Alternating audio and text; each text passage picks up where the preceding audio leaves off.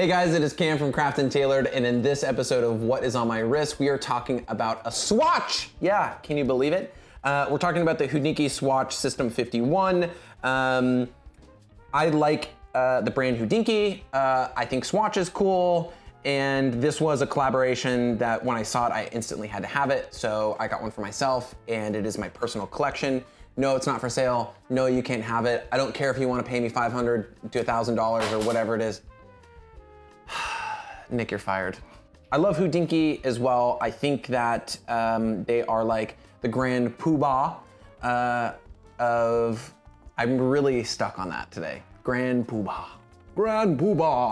of, you know, kind of bringing watch collecting culture into the limelight. And I'm a big fan. I know that a lot of you guys are big fans. I think these collaborations that HODINKEE is able to do is really cool and incredible. And so this was one of the collaborations that I just think is awesome and I think worthy of wrist time and sharing with you. So interestingly enough, this is my first swatch. I know that a lot of people start their collecting with like kind of kitschy, cool watches like swatches or Winnie the Pooh watches or Mickey Mouse watches or things like that. Let's talk a little bit about the inspiration behind the Sistem51 and some of the hot horological you know, elements that make this thing interesting from a mechanical perspective, not just from a design perspective.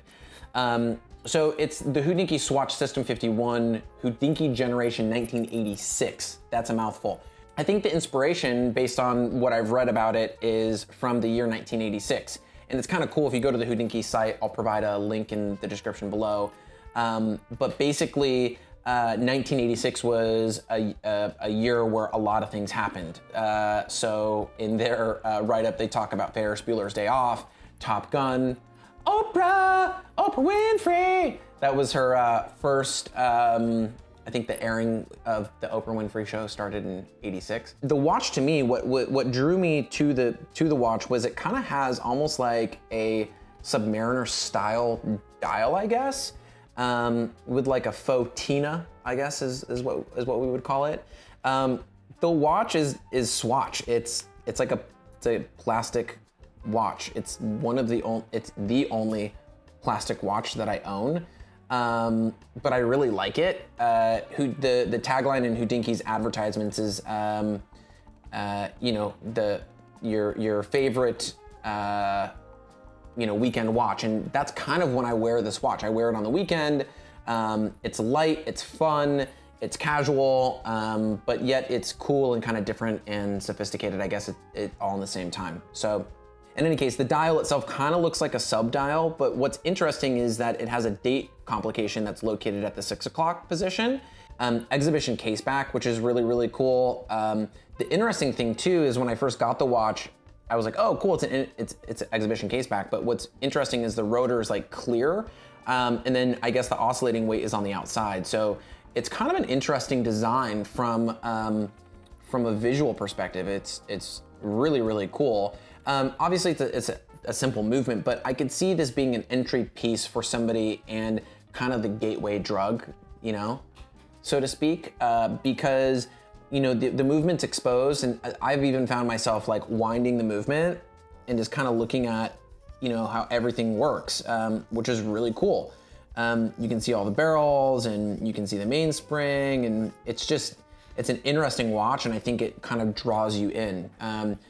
Not from just the top side of the watch, but also from the back side as well. The other thing too is it has a Navicron hairspring, and that's one of the Swatch Group's most significant recent innovations.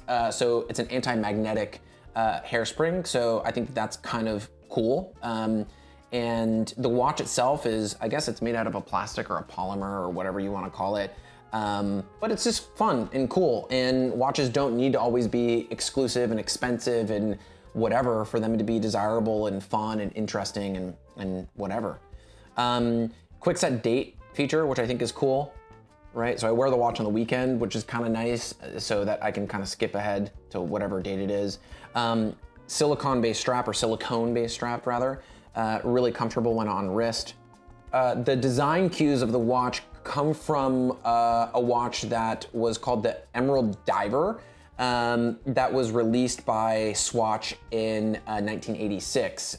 It was kind of, you know, Swatch has always been kind of that watch for me when I see them.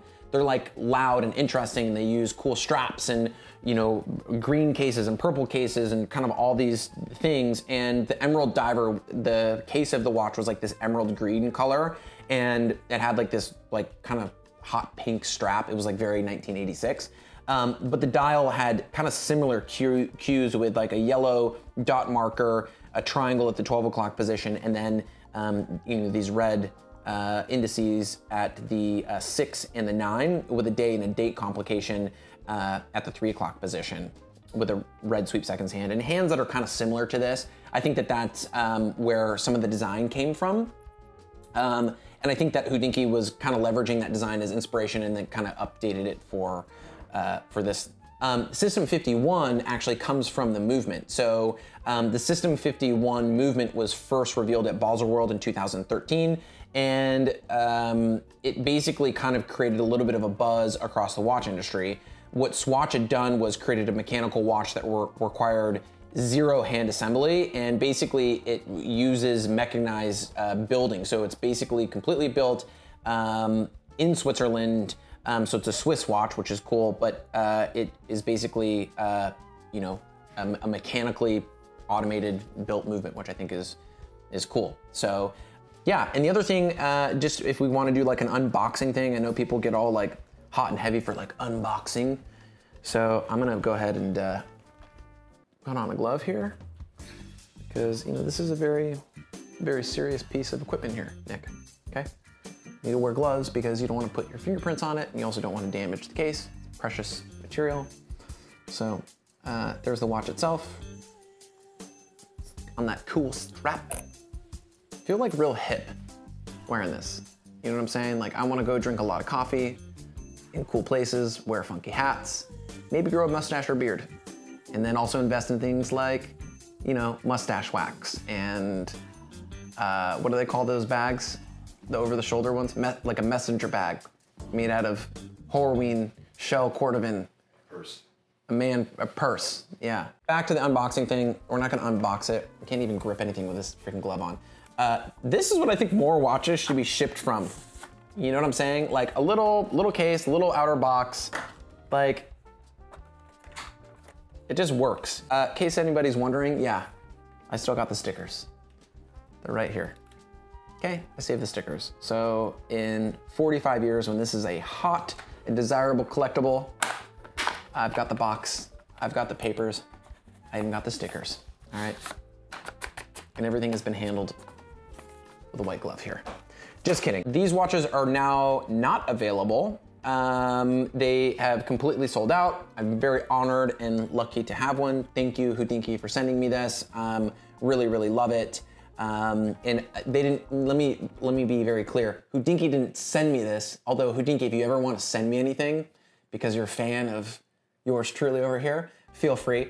But I just thought it was cool. I wanted to support Swatch and the collaboration in Hodinkee. I'm a fan of everything that they do, and I think that this is just cool. So in any case, I'll provide a link in the description below so you can learn about this. And I think, again, one of the reasons why I wanted to talk about it, one of the reasons why I wanted to kind of review it, so to speak, is because I think that, you know, cool and vibey and unique and fun can be in watches that are, you know, $170, maybe even less in some cases. And they can even be made out of plastic and rubber, and still have something cool within them that makes them special from a horological perspective, like the System 51 movement. I think that that's cool.